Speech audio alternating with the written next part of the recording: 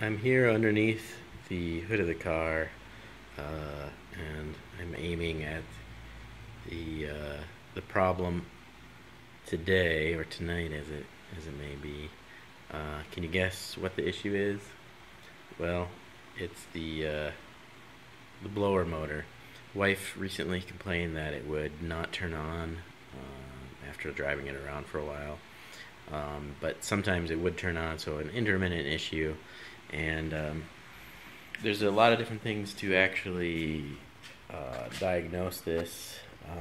Fuses. I think some systems have some resistors that are problematic, but I'm pretty sure it's the blower motor.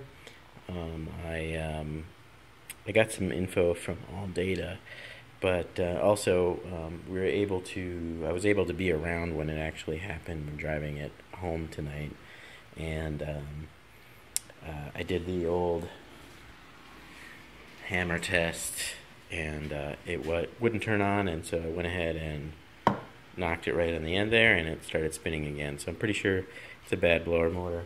I've already gotten a new one.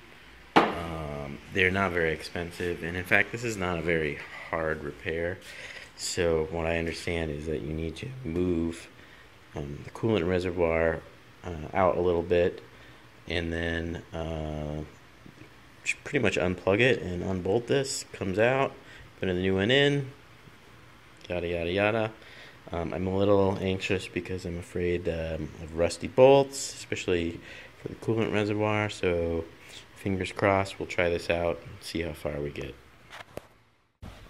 Here we are underneath, actually in the passenger side wheel well. I wanted to show a little bit. There are some bolts here, and I'm pretty sure it's this one and this one that holds the coolant reservoir, and I'm hoping nothing happens with those. Maybe this one too, actually, back here. They look similar, and I'll spray those down. Hopefully that those release pretty easy without cracking anything, especially the reservoir or breaking off. And move this thing, and then see how far we get. Well, I'm back at it again after a couple of days. I wasn't able to get this coolant tank off. The bolts, of course, or the nuts on the bolts attaching it are rusted, and it looks like it's supposed to slide back and forth, but I can't find any information online, and when I try that, it's stuck. So what I need to do is actually get under there and cut it free. I'm going to try with some nut splitters, and then try a Dremel as a last resort, and then try to replace those fasteners. But that's currently what's keeping me from fixing this. You notice I marked this because if my wife needed to drive the car, I told her if the fan stopped working to take along a hammer and hit it right here, and she's had to do that several times already. So if you've never seen a nut splitter before, let's see if I can find it. It looks something like this. I have two sizes, this large one and a small one somewhere I'll find. And they work pretty good. I got these on Amazon. They're not as tough as I thought, but I'll try this first, see if I can get in there. I think it's kind of a tight space, so I'll probably have to use the Dremel. Okay, I finally managed to get that free, and I had to use the Dremel. I had to resort to the Dremel. It wasn't as easy as I thought to get the nutcracker in there because of these recesses. And this is plastic.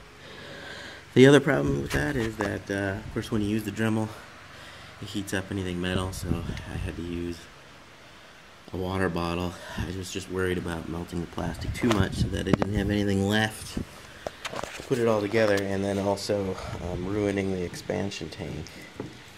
It looks like the expansion tank has survived thus far. You can see the leftover bits of the studs that are used to mount it.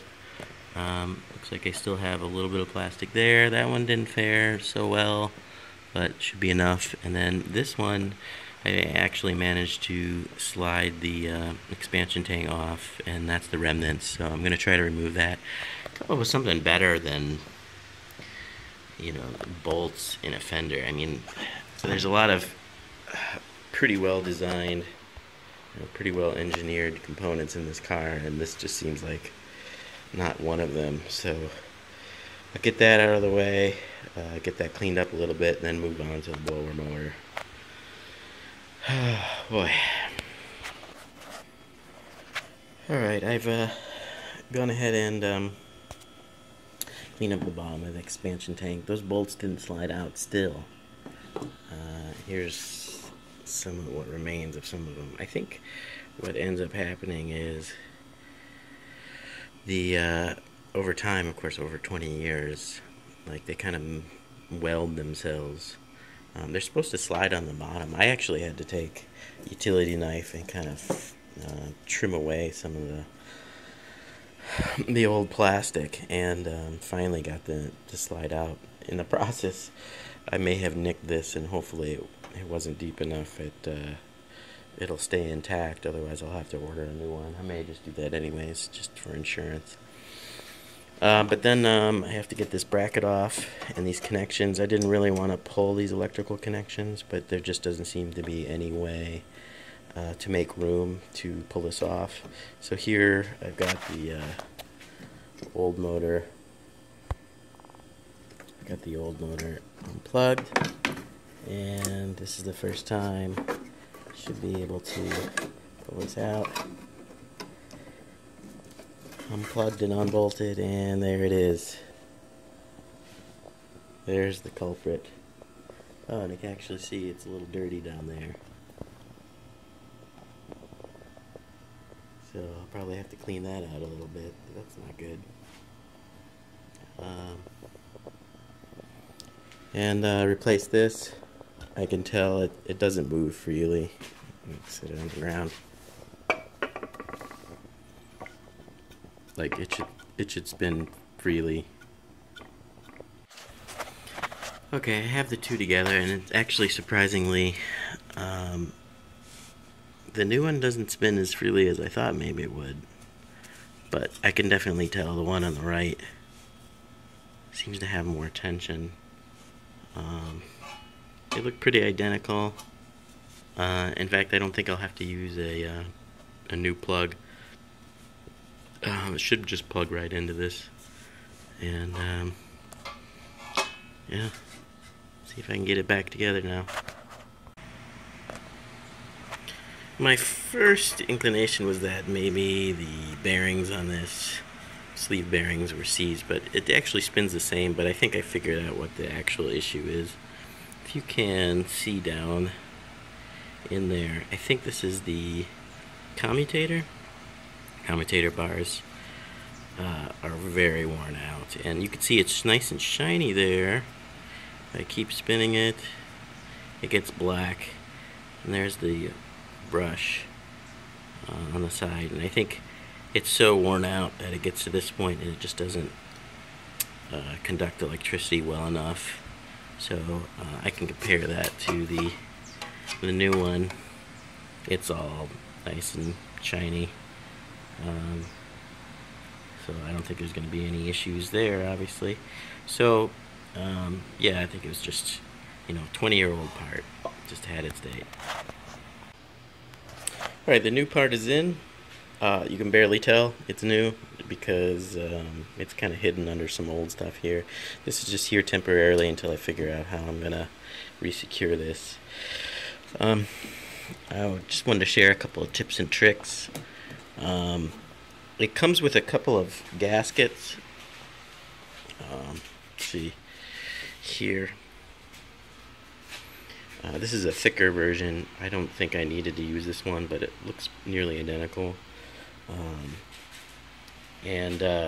Yeah, it can be tricky with these. They do have a couple of pilot holes that allow you to attach it temporarily, but it didn't work very well, so I actually used a light dusting of spray adhesive. Not very much, just light dusting. Let it get just a little tacky, dry it a little bit, and then it's much easier to position. The other thing is the fan actually has a hose that it's supposed to be connected, and it actually attaches to the air box. I think the idea is if any debris gets in here, it can drain, but probably also cold air or airflow gets in here to cool the motor, make it last longer, which is kind of ingenious. I don't know if that's pretty common, but you got to remember the new one doesn't come with it, so you got to remember to take it off the old one and then, make sure it's not obstructed or anything. I cleaned mine up, put it back on. I reattached everything, tested it, seems to work fine. I did notice that the squirrel cage, the fan, is slightly smaller on the new one. I didn't think it was that big of a deal. It seems to blow just as strong. So the next thing I got to figure out is how I'm going to reattach this, and I want to do it in a way that makes it not only easy to access to, but it doesn't, I don't run into the same problem where I can't get it off in the future. So I'm toying with a couple of ideas, and I'll try to experiment a little bit and see what I can come up with to reattach this, because it obviously, maybe survive for a little bit, but it should be reattached. I don't want this to get broken or anything, so I'll figure that out.